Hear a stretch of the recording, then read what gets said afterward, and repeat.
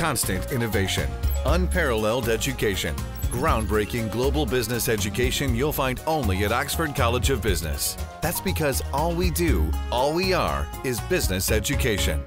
පෙබරවාරි 11 වනදා නිකුත් වූ පළාත් පාලන ආයතන ඡන්ද ප්‍රතිඵලවලට අනුව හිටපු ජනාධිපතිවරයාගේ සහාය හිමි වුණු ශ්‍රී ලංකා පොදු ජන පෙරමුණ පළාත් පාලන ආයතන 340කින් 231කම ජය තහවුරු කරගෙන තිබුණා. එම පෙරමුණ බලය තහවුරු කරගත් පළාත් පාලන ආයතන සංඛ්‍යාව ප්‍රතිශතයක් ලෙස ගත් විට 70% ඉක්මවනවා. ඒ අනුව ජාතික ආණ්ඩුව නියෝජනය කරන ප්‍රධාන පක්ෂ වන එක්සත් ජාතික පක්ෂය සහ ශ්‍රී ලංකා නිදහස් පක්ෂය ජය හිමි කරගත් පළාත් පාලන ආයතන සංඛ්‍යාව එක්ව ගත් විට ඔවුන් බලය තහවුරු කර ගැනීමට සමත්ව තිබුණේ පළාත් පාලන ආයතන 43ක පමණයි. මෙම ප්‍රතිඵලවලට අනුව ජාතික ආණ්ඩුව නියෝජනය කරන පක්ෂ මුහුණ දුන් දැඩි පසුබෑමත් සමග ආණ්ඩුවේ අනාගතය සම්බන්ධයෙන් දේශපාලන ව්‍යාකූලතා රැසක් උද්ගත වුණා.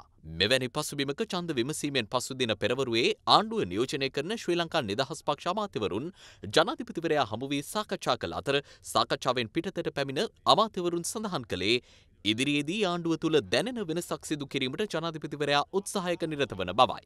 එදින පස්වරුවේ ජනාධිපති මෛත්‍රීපාල සිරිසේන මහතා සහ ග්‍රාමාත්‍ය රනිල් වික්‍රමසිංහ මහතා විශේෂ සාකච්ඡාවක නිරත වූ අතර එහිදී ගත් අවසන් තීන්දුව තීරණ සම්බන්ධයෙන් තොරතුරු අනාවරණ වූයේ නැහැ.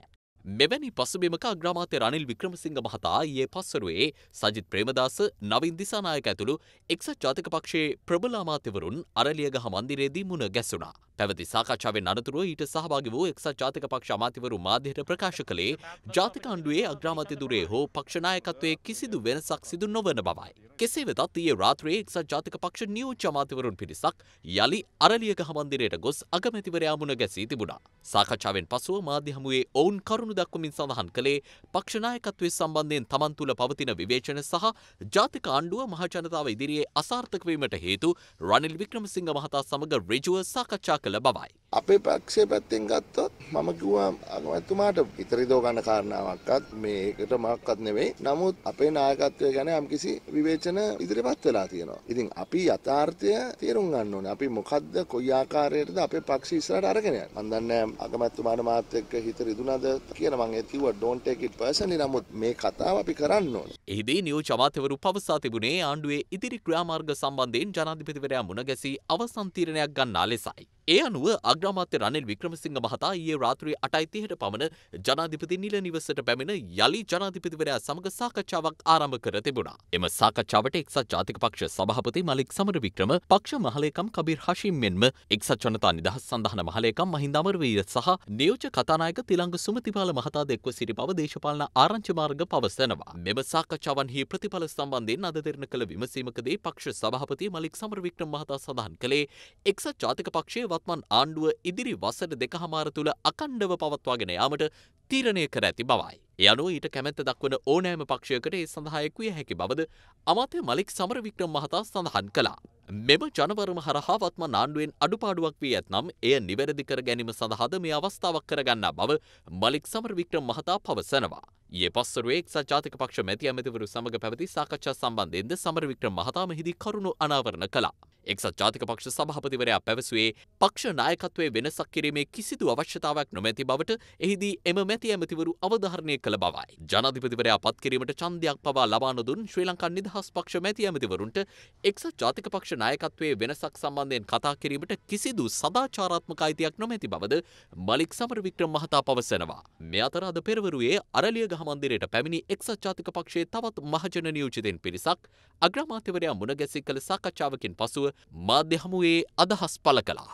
අපේ මාධ්‍ය ප්‍රකාශයට අවස්ථාව දෙන්න. සාකච්ඡා උනේ අපි දැන් තමයි. අපි තනි නියමයට දිනලා තියෙන්නේ. අපි තීන්දුවක් කරා තනි එක්සත් ජාතික පක්ෂ ආණ්ඩුවක් හදන්න. ජය වේවා. ජය වේවා. අගමැතිතුමා වෙන්නේ කවුද දැන් අගමැතිතුමා ප්‍රශ්නේ මොකද්ද? පක්ෂ නායකයා තනි එක්සත් ජාතික පක්ෂ ආණ්ඩුවක් හදන්න. ඔව්. අපේ එක්සත් ජාතික පක්ෂ ආණ්ඩුවක් තමයි අපි හදන්න හදන්නේ. අපේ තනි එක්සත් ජාතික පක්ෂ ආණ්ඩුව මෙච්චර කාල අපි හිටියා පොඩ්ඩක් කොට දැන් ආවට කොට වෙලාස් නෑ. ඒක අනිත් පක්ෂ ශ්‍රී ලංකා නිදහස් පක්ෂ එකතු වෙනවා. පක්ෂ ගණනාවක් එකතු වෙනවා. සම්බන්ධ වෙන්න පුළුවන්. අපිත් එක්කයි. ඔබතුමාලාගෙන අනතුරු අග්‍රාමාත්‍යවරයාත් එක්ක සිදු කරපු සාකච්ඡාවෙන් අනතුරුව අදහස් දක්වමින් කියා සිටි පක්ෂයේ පැහැදිලි වෙනසක් සිදු වෙන්න ඕනි. ඉස්සෙල්ලාම ආණ්ඩුව හදලා ඉන්නවා. අද මේ ආණ්ඩුව බාර ගන්න මහින්ද රාජපක්ෂ මහත්තයා සූදානම් නැහැ කියලා කියනවා. නමුත් අපිට රට අස්ථාවර දෙන්න බෑ. එතුමා කියනවානේ ආණ්ඩුව අගමැතිකම් බාර ගන්න නැහැ කියලා. එහෙනම් අපි එක්සත් ජාතික පක්ෂයේ දෙන සූදානම් ආණ්ඩුව අරගෙන රට ස්ථාවර කරන්න. ඒක නිසා අපි ඉස්සල්ලාම හදන්න ඕනේ ආණ්ඩුව. මේ අවුරුදු දෙකේ අපිට රට ඉස්සරහට ගෙනියන්න බැරුව ගියා නම් බැරුව ගියේ මේ කෙහෙල්මල් යහපාලන ජාතික ආණ්ඩු කෙහෙල්මල ඉඳලා. රටට වැඩ කරන ගමන් පාක්ෂිකයවත් ශක්තිමත් කරන්න. අපිට පාක්ෂිකව ශක්තිමත් කරන්න බැරුව ගිය හින්දා තමයි අපේ පාක්ෂිකය තමයි අපිට විරුද්ධව මේ මොකද මේ හවුල හින්දා අපිට රටට වැදගත් තීන්දුව తీරන ගැනීමේදී ප්‍රමාදයක් සිදු. ඒ ප්‍රමාදය ආයෙ ඉස්සරහට වෙන්නේ නැහැ. කණ්ඩායම ගැන සාකච්ඡා කරනවා. එහෙම තමයි ඉතින් ඒක මොකක්ද තියෙන ප්‍රශ්නේ ඒක මොකක්ද තියෙන ගැටලුව ඔක්කොම එකම අවශ්‍ය සේරම තියෙන්නේ. ඊයේ මේ